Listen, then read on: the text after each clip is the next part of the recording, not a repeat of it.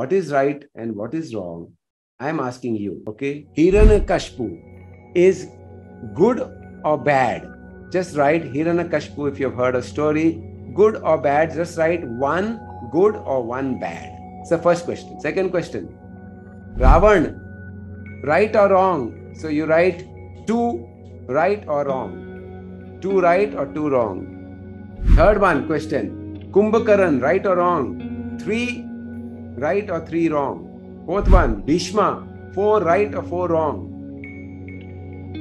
Fifth one, Duryodhan, five good or five bad. Sixth question, Shishupala, he is the one who was killed by Krishna. Okay. Six right or six wrong? Very interesting.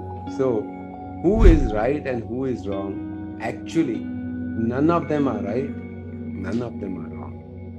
Please understand this very, very clearly.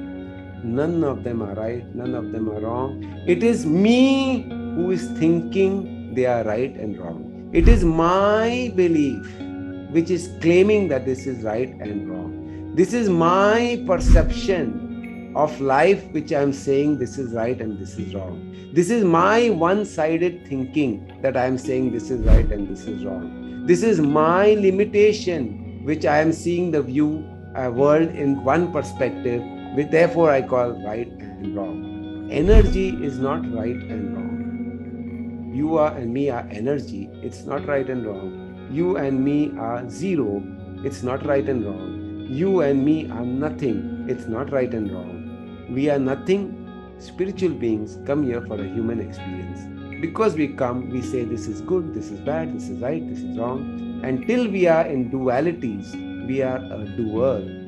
Siddha Samadhi Yoga, Guruji has given us, SSY, is about non-doing.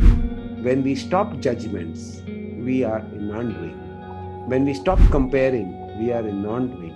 When we stop going beyond, when we go beyond good and bad, we are in non-doing. When we go beyond right and wrong, we are in non-doing. The moment we choose the side, we are in doing.